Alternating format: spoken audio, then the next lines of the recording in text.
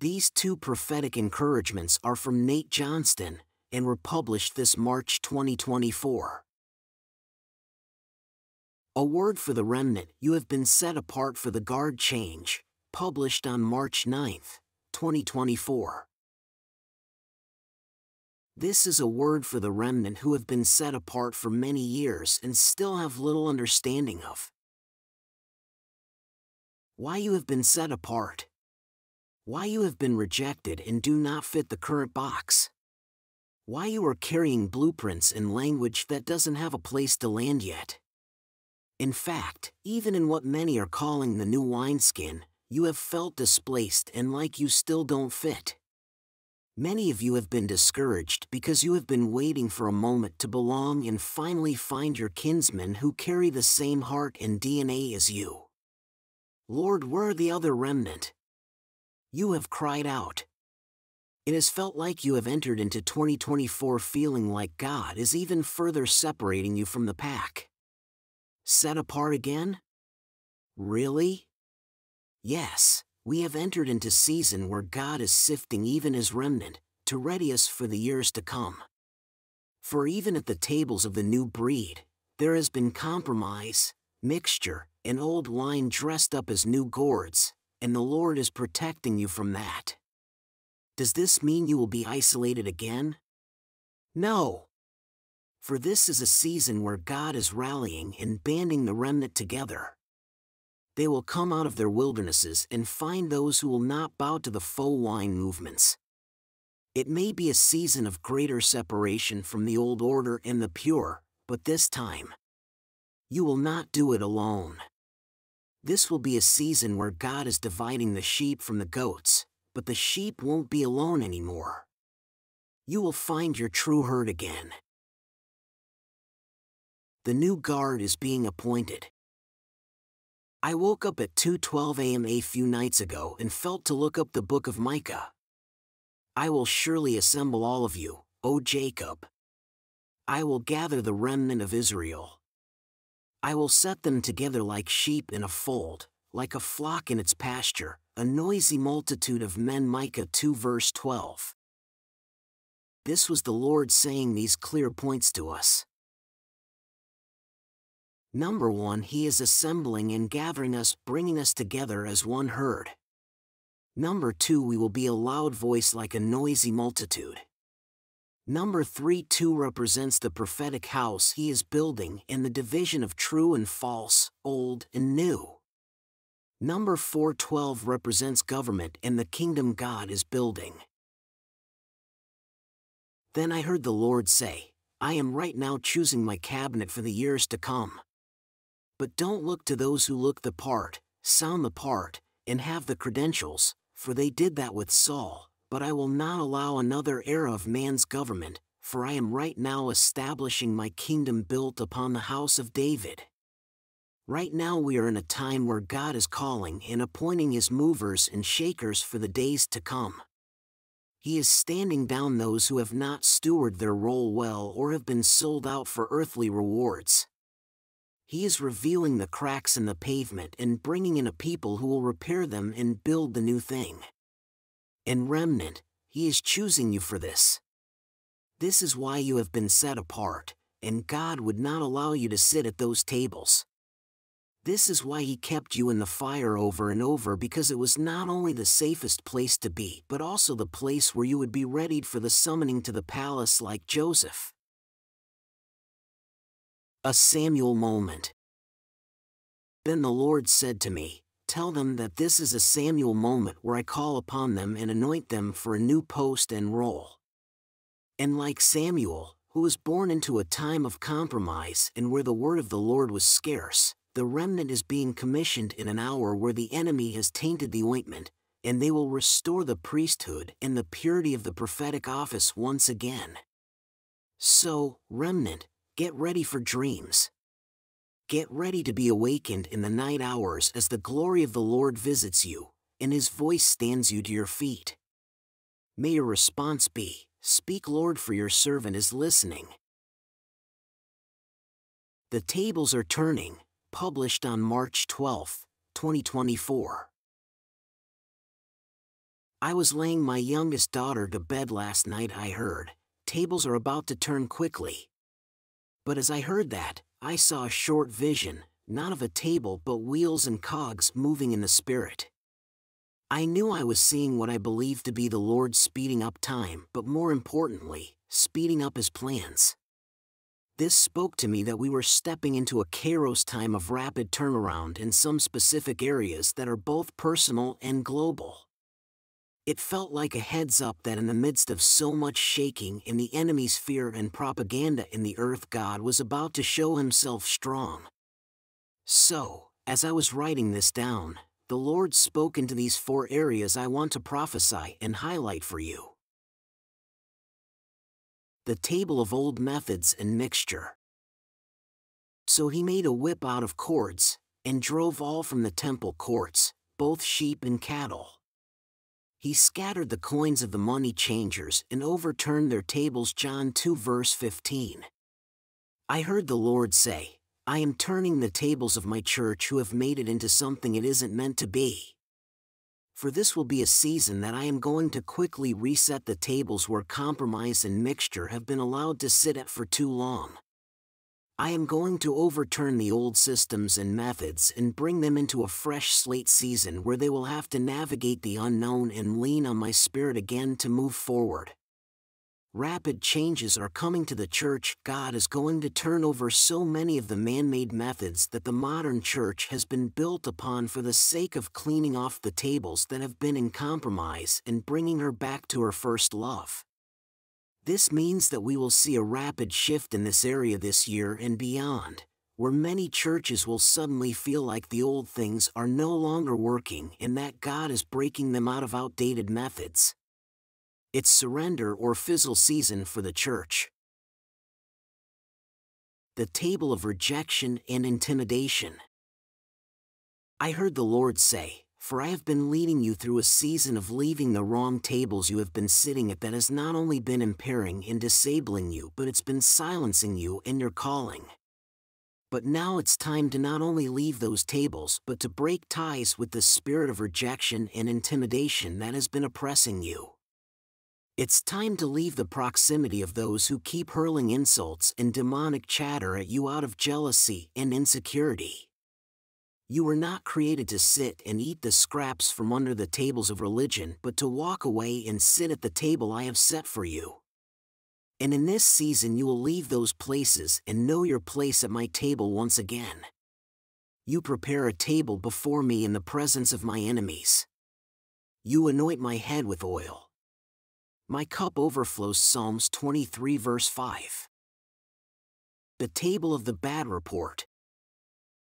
I heard, I am turning the tables of the bad reports where the enemy has been broadcasting his fear-mongering lies over your future and current circumstances.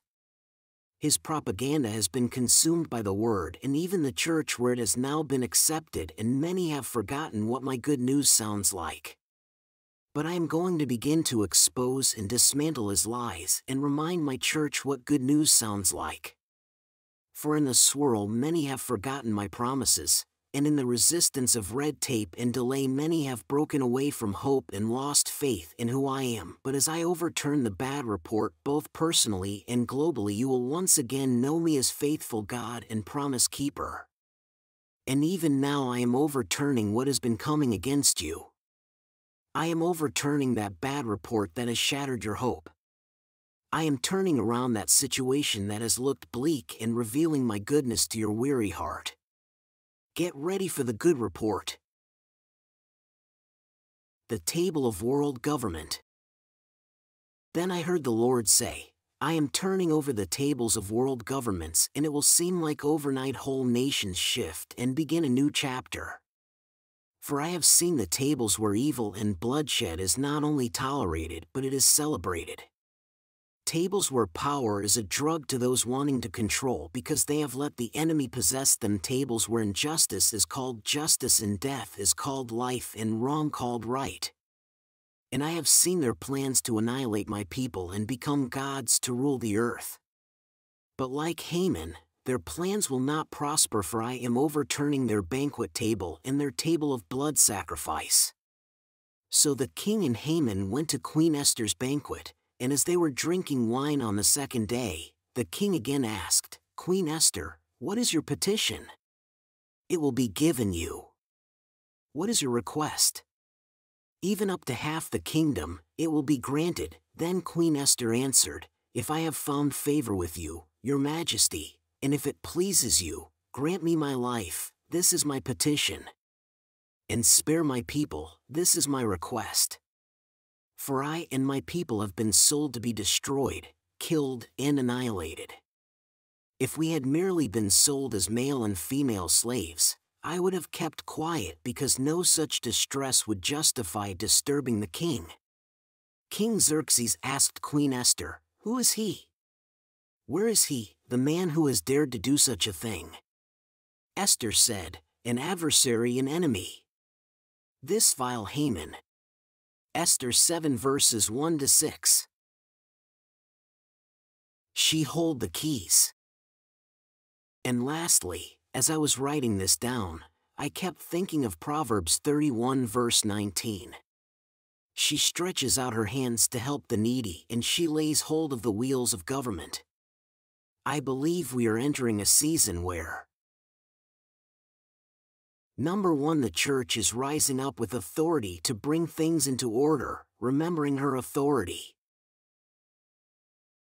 Number 2, the Esthers or women in the earth are being summoned by the Lord as a special force and weapon in his hand to turn tables and shift the tide of major events in the earth.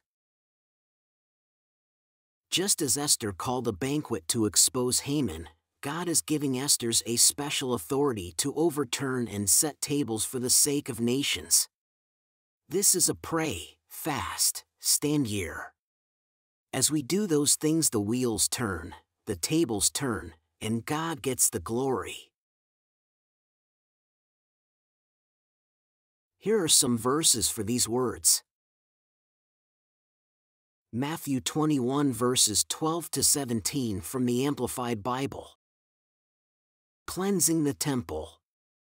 And Jesus entered the temple grounds and drove out with force all who were buying and selling birds and animals for sacrifice in the temple area, and he turned over the tables of the money changers who made a profit exchanging foreign money for temple coinage and the chairs of those who were selling doves for sacrifice. Jesus said to them, "It is written in Scripture, 'My house shall be called a house of prayer.' But you are making it a robber's den." And the blind and the lame came to him in the porticos and courts of the temple area, and he healed them. But when the chief priests and the scribes saw the wonderful and miraculous things that Jesus had done, and heard the boys who were shouting in the porticos and courts of the temple in praise and adoration, "Hosanna to the Son of David the Messiah," they became indignant, and they said to him, "Do you hear what these children are saying?" And Jesus replied to them, "Yes. Have you never read in the Scripture, 'Out of the mouths of infants and nursing babies you have prepared and provided praise for yourself'?"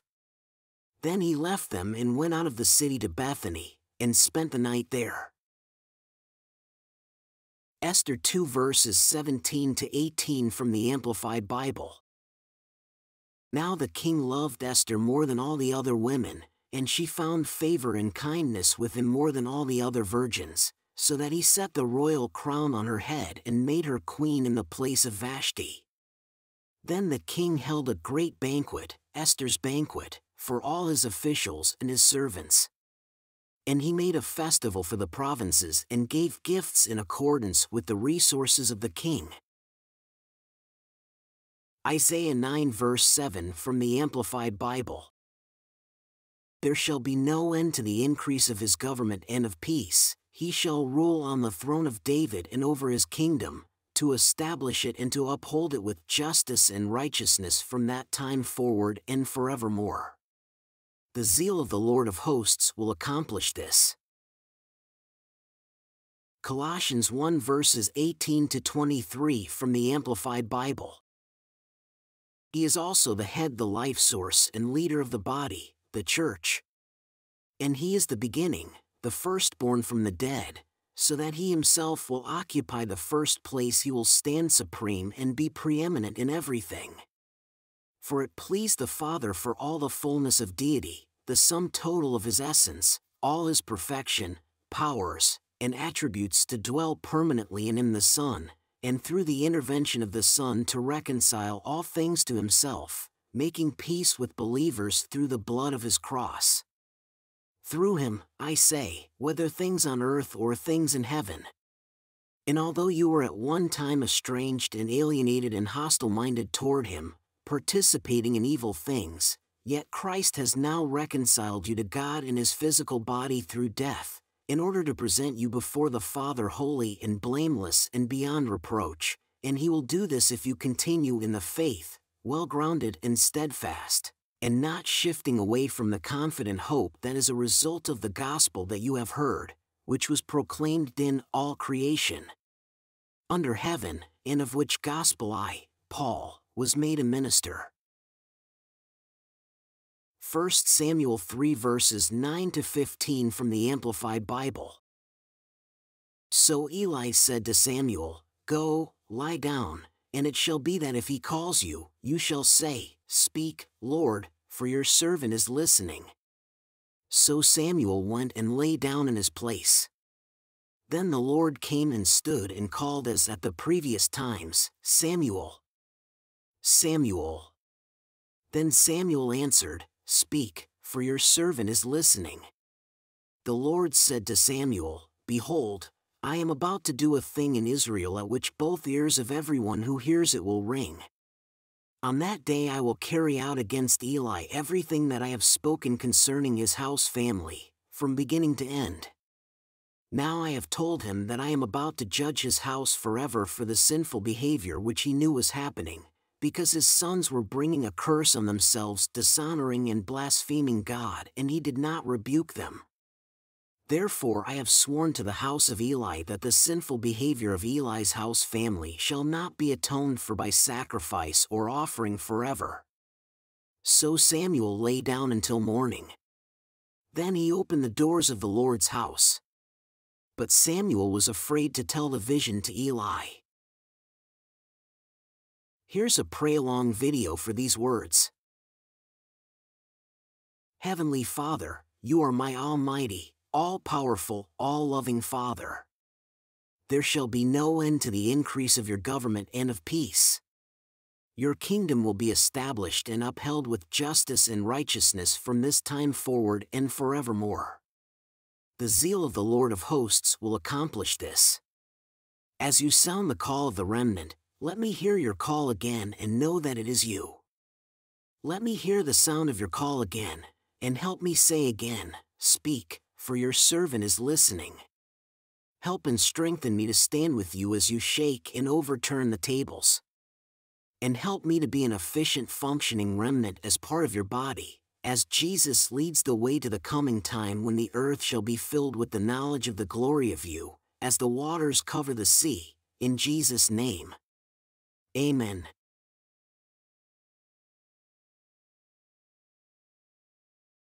The Gathering with Lou Engle and Nate and Christy Johnston. Come join us on Good Friday, March 29th, for the gathering of God's fiery remnant. It will be a night of the presence, prophecy, prayer, and communion.